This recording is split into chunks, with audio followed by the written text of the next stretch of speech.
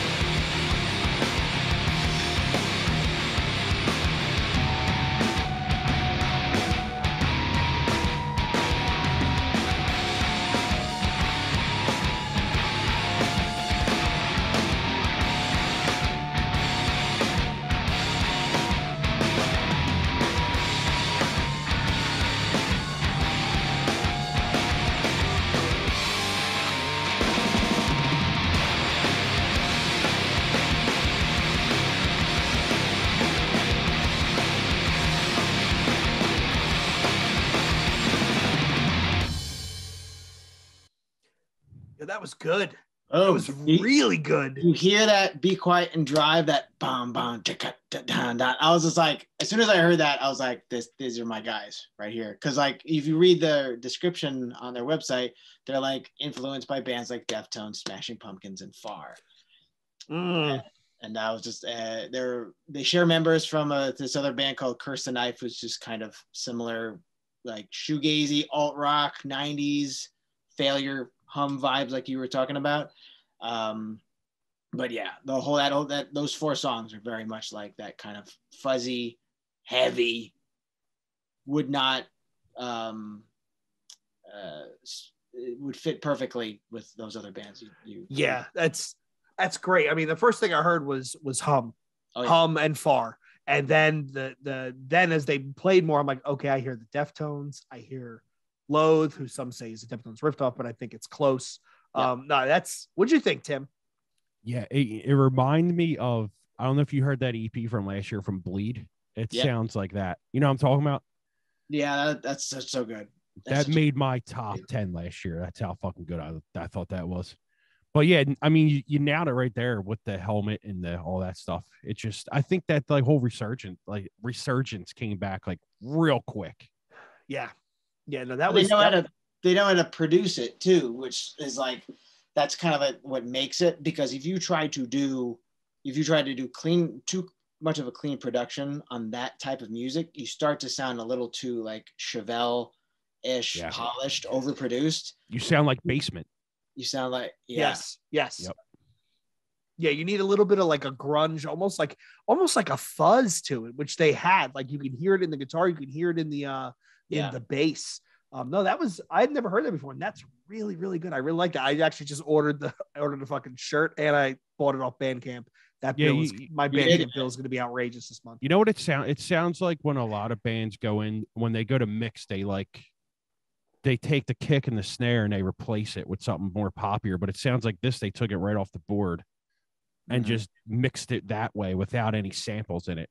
Yeah, they were like, we want you to sound, we wanted to hear like you're in the room with us. Yeah. In the show, in the basement show. And we want you to, even though you're in control of the volume, we want you to be like, oh, Jesus Christ. All right. Yeah, everyone's playing a Strat. Yeah. Yeah. A Strat with a fuzz bass. Yeah. No, that was really good though. We definitely got to watch out for them because I really, really enjoyed that. I mean, you're right. I can definitely hear the Smashing Pumpkins influence, right? Which is that early proto grunge, like indie stuff. That's good shit. That's really good shit. Yeah, I was not expecting that because I thought like last year around this time is when you started hearing a lot of that stuff. And I'm like, where is all this coming from? Because I would like put on like a channel on Apple Music of like just bands like this. And I'm like, this shit had to come out in 98. And you look and it's like 2021. You're like, wait, well, what? Like why is all this happening now? It's like new metal and this whole grungy alternative era just comes back at once. Yeah. It's just super strange. It's everything is going full circle again, right? Like if you think about it, we're 20 years out from new metal. So it makes sense that it comes out now.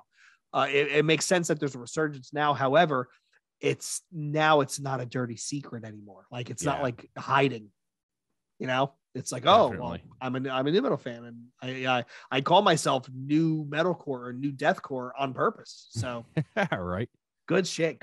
Sorry. So thanks. Sean just apparently had to drop, but thanks, Sean, for suggesting that. We'll put a link to the band's video and to their Bandcamp. So check them out on Spotify and tune in next Friday for another reaction vid.